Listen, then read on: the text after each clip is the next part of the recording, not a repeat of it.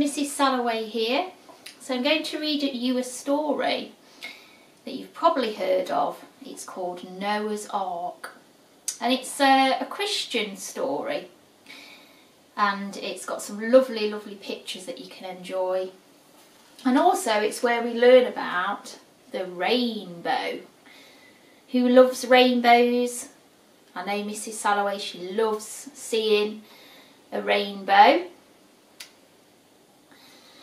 Okay, so let's start the story. God was sad, very sad.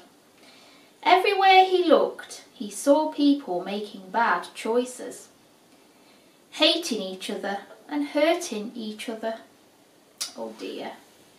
Making a mess of his beautiful world. I need to start all over again, God decided. It was a sad day. I need to make my world clean again. And that's when he talked to Noah. Noah was not like the rest. He was a good man, and God knew it.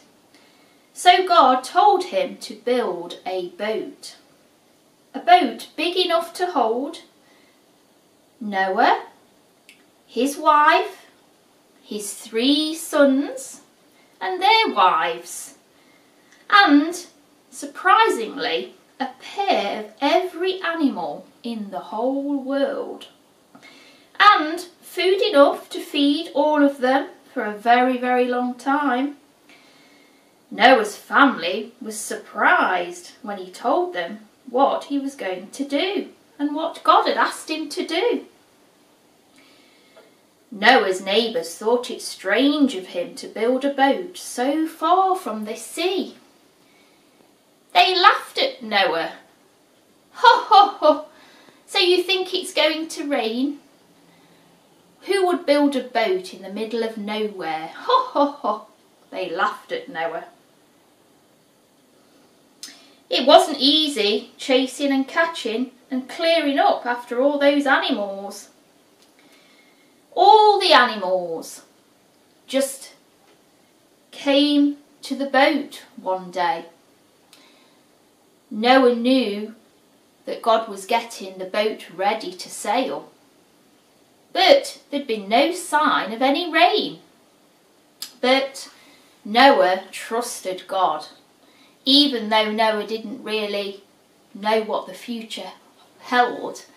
He trusted God that what God had said was the truth. So he built this boat, and animals started to come.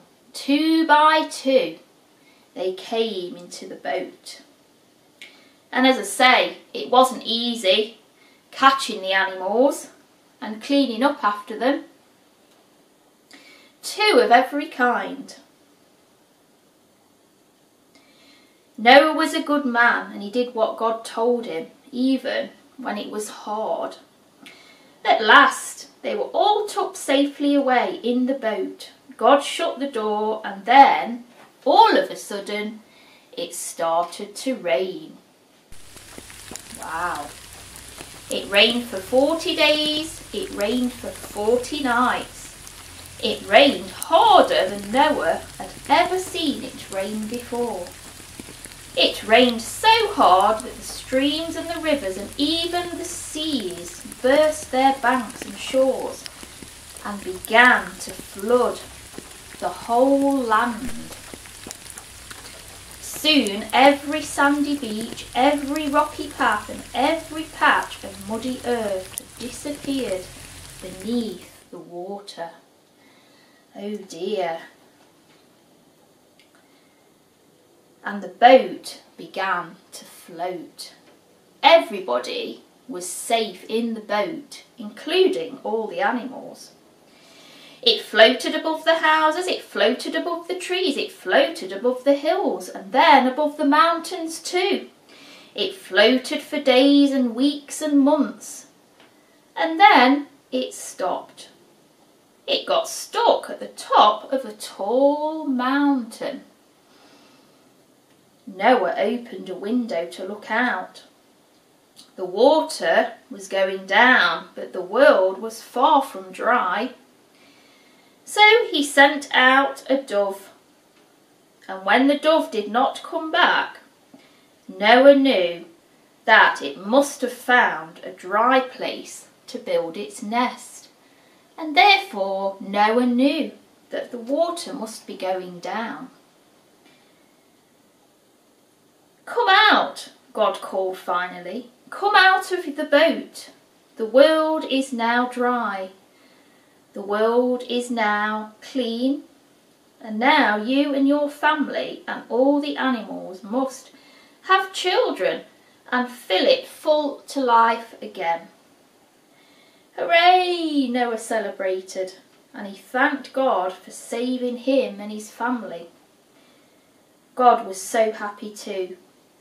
So he painted the world's first rainbow in the sky to celebrate his clean, fresh, wonderful world that he created, and to promise that he would never send a flood like that again.